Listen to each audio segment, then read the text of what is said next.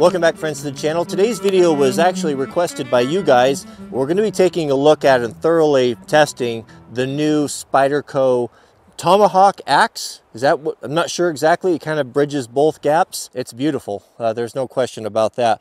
The first thing, my initial impression, I guess you'd have to ask me, did it give me the fizz when I took it out of the box? Yes and no. I'll tell you what did give me the fizz was this sheath. This is some of the most beautiful leatherwork I've ever seen. Whoever does Spyderco's leatherwork, they are to be commended. Of course, this is one of my favorite knives of all time, the Spyderco Bushcraft. And at first, I did not like this sheath. I thought it was very ugly with the grommets in it. But after using it for many years, I can attest that it is excellent. And the leatherwork on it is first rate.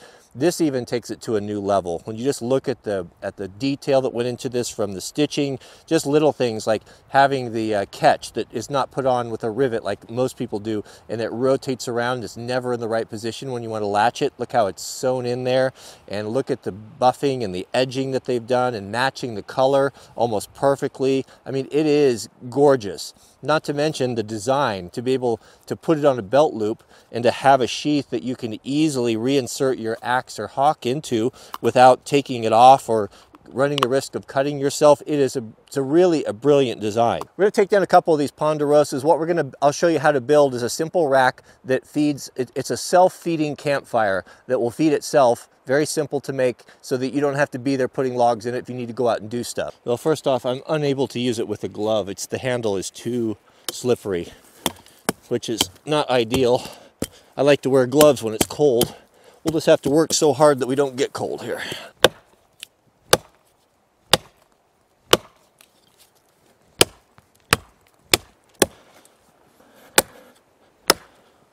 Boy, it's not a great chopper. Having that leading edge sticking out there is very weird. It's not handy for cutting with. Whoever came up with the idea that it was whoever thought it was a good idea to put an aluminum handle on a striking tool like this is out of their gourd. The reverberation, the vibration that comes into this handle is, I would say, borderlining on painful. The handle's too small, way too small. We'll need 4 uprights. We'll just make them twice the axe width. Use your axe as a measuring tool. You can get some consistency like that. Now, all this stuff can be done with 2 tools. Usually an axe is a great complement to a bushcrafting or a forester's axe.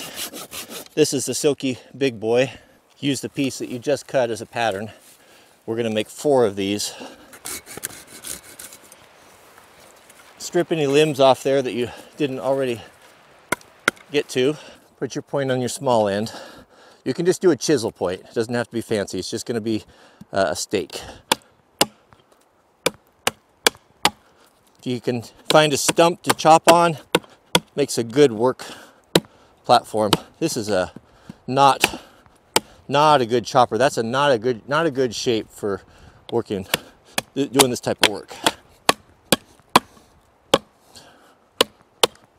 This is why, guys, I tell you why it's so important to buy your own stuff that you're going to review. If this had been given to me, it's hard to be completely honest. You know, I have no dog in the fight. I paid for this. I don't care what Spyderco thinks or says. I can do what I want to. It's important to remain objective.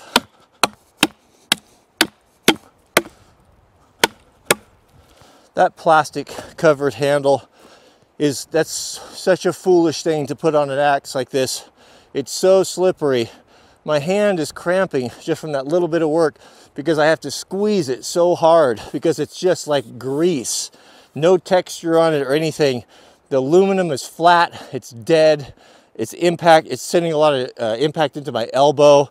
It is not, I don't like it. Gather up our stays here. Now take and orient all the points towards you. So just cut that notch, just maybe in ½ inch or so. Take your hatchet, and then we're just gonna chop. You want just a little, basically a little ledge right there. Keep that ledge. depth is about the, the bottom of your cut. You see that right there, like that. Now determine where your fire is going to be. Scrape down to mineral soil. Take your second stake here. Now that cut we made, make sure you rotate that to the back, like this here.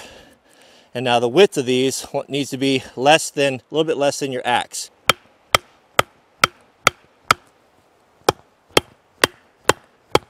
Over here on this side, about an axe width. Use your axe as a rule of measurement. It gives you consistency and a way to measure things real quickly. And drive it in the same, just a mirror image.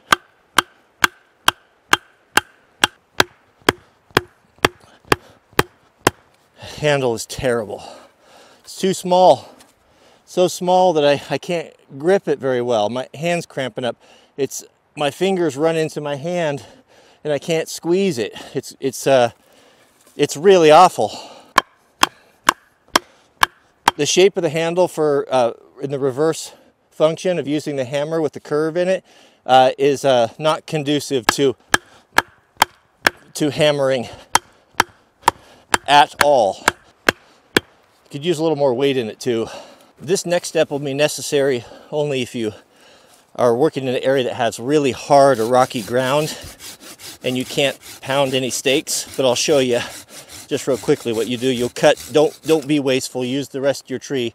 One tree can build this whole thing. These here will sharpen the small end to a fine point. Now this part's necessary for those of you guys working in the stony ground. You'll need to support this with your peg. So you'll have to kind of experiment what's the best shape, but it may be a tiny bit long. But you want that to fit in there, and that's basically going to be a support to prop that up. Typically you can kind of pound this in the ground, get it close, make a small tent peg. If you're worried about it slipping out on you, tap that in there. And now you have a strong support there that's never going to fail on you. I don't feel confident with it by my hand. Don't know why. I don't like the handle. It's the wrong shape for splitting kindling. It's just too skinny. It's not a kindling splitter. But look how deep. It's clear in there, over an inch inside the wood, and yet it still hasn't really got to the taper yet. There's no place for it to spread the wood. That's an important part of a camp axe or a bushcrafting axe, is to be a good wood splitter, because that's going to be a lot of the work that you're doing. I forgot to mention on these stays, make these out of green wood. That doesn't like to burn, and it'll last longer for your fire. Now remember, we measured that just a little bit shorter than our axe. We want to be full length of our axe here. Then we'll know that it will fit inside of that. So you'll cut about 6 of these guys per side, 5 or 6, however many you can fit. Once you get your rounds cut, start with your biggest ones, and we're just going to roll them up here like this until we get to the top. Now you'll have to experiment a little bit with your angles. This is just quick and dirty, just to give you the concept here. But what this allows you to do is, if you are by yourself and you don't have the ability to make sure you get those nubs off there too. You don't have the ability to stay here and to babysit that fire, then this will feed. It's self-feeding. So you might have to go off and do other things, and this will just come by you a little bit of time, as you can see right there. Now as this burns down, these pieces will slide down into that V pattern, and they'll keep that fire going. It's very effective. It works pretty good once you get it all at the angles all right. All right, guys. So what did we learn here? Well, I'm glad I did this. Spent some time with it in a real world situation before I reviewed it. Because had I just done a tabletop on this, I wouldn't know of how truly horrible it is. I mean, I love Spyderco, and I'm not doing this to hurt Spyderco. But good grief, what were they thinking? I looked into this a little bit, and apparently it was designed by a German historian. Now, I don't know if he's an expert in bushcraft or such, but I would highly doubt that. This could not have possibly been made by someone who has used tools. This, I almost feel like I'm being lied to. This is kind of being marketed as anyway, it's my opinion, my impression, that marketed as something that would be good for the bushcrafter, be good for a guy who likes to go out and do fire making and work on those traditional skills. But it's not good for that. As I said in my initial impression, this is maybe good for killing, maybe for cracking skulls or penetrating leather or steel helmets, but it is horrible for bushcraft and forestry work. The design of the angle is not conducive to chopping. It's terrible at splitting. The weight's okay. You know, I understand it's a small pack deal. I'm not going to fault it for that. The hammer function of it seemed to be fine, but the handle is terrible. I mean, leave it up to a German to overcomplicate something, to try to fix something that's not broken, which is a good wood hickory handle. A wood hickory handle has a spring and a liveliness into it that feels good, that actually works with the mechanics of the body, that enhances and actually helps you to chop harder. It's I mean, there's no better material to get a good grip on, whether it be cotton or leather gloves or wet hands. It's always going to be a sure grip that's not going to fail on you. This plastic over the aluminum was a stupid idea. I mean, it's like grease. It's like it's so difficult to hold on to. The shape of it looks cool and all that, but it's not conducive to using. It's too small. I can't get a grip on it. My hand's cramping up. The shape doesn't lend itself to using in the rear back position. There's no fawn's foot on it. There's no palm swell on it.